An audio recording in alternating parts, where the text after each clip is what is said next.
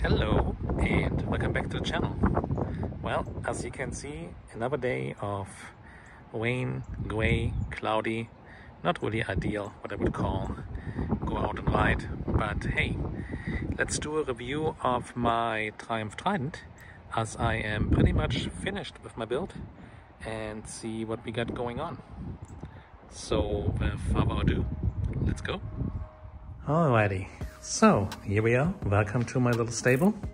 And as I haven't given you a formal introduction to my Triumph Trident 660, I'm gonna hit you up real quick with some quick specs here.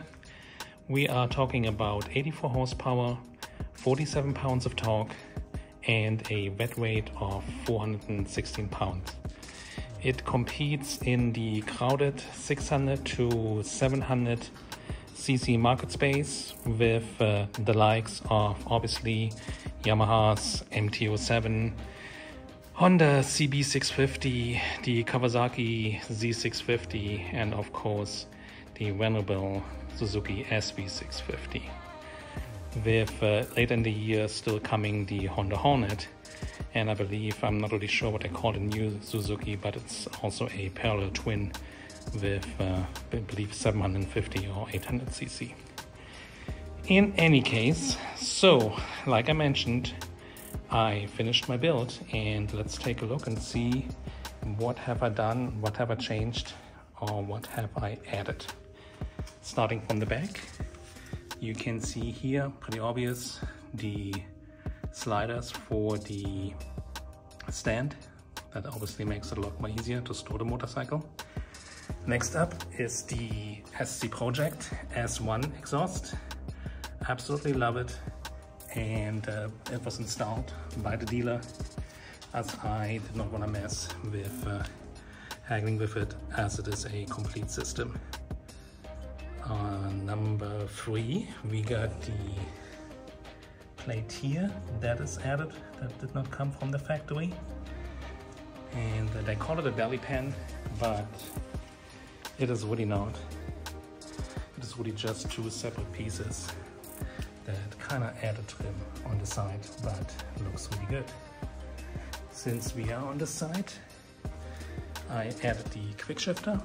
That is, in my book, an absolute must for this motorcycle.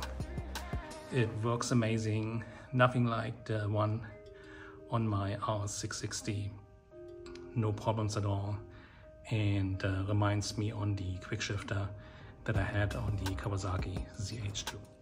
Coming up here, I removed the stock mirrors and kept little holes with little red coverings. I was trying to find orange ones, but this is as close as I was able to get, unfortunately. And then obviously added the bar end mirrors. Some people have been asking if I have problems with clearance, and no, I don't. As you can see, there is plenty of space on both sides as well, so no clearance issues whatsoever.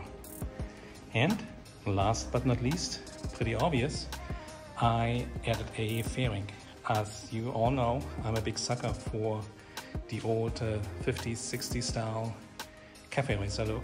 So I found this manufacturer, it's called Ermax, and they are making the fairing for this bike. And I just selected the matte black option, since I figured it's going good with the rest of the bike. You obviously have the orange theme, and then you always have the black kind of filled in, and so rather than having it orange painted, I stuck with the black, and I think it came out pretty good. Install process took me about 2 hours. Unfortunately, it did not come with written instructions, just with painted instructions, but I worked my way through it, and it really wasn't too bad. It is compared to the one from G-Cars that I had on my Moto Guzzi B7. It was a little bit more involved, but again, overall, not too bad at all. And again, I think it came out just fine. I have not been able so far to test it concerning how it deflects the wind, so I will have to get back to you on this one. But again, overall, I think it suits the character of the bike fairly well. There are some people that like the fly screens better, but again, I'm a big sucker for that 50s, 60s retro style look.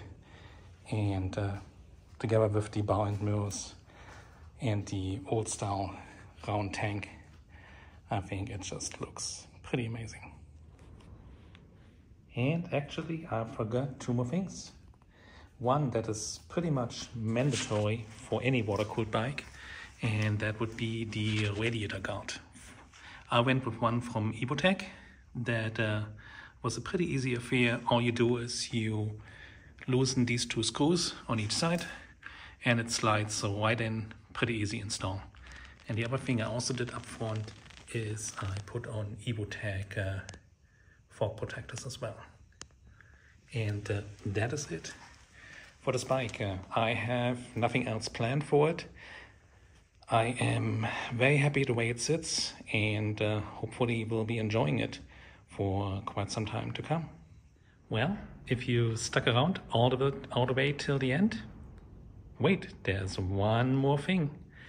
And you may or may not have noticed it during my video, but there is one bike that has not been part of my stable. And I just picked it up yesterday, and that would be a 2023 Kawasaki KLX 230S.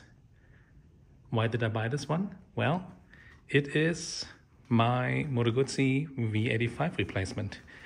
And I can already hear you saying, well, this is nothing like the V85. And of course it's not. But this is basically the bike with which I can hopefully accomplish everything in the ADV space, off-road space, that I couldn't do on the V85.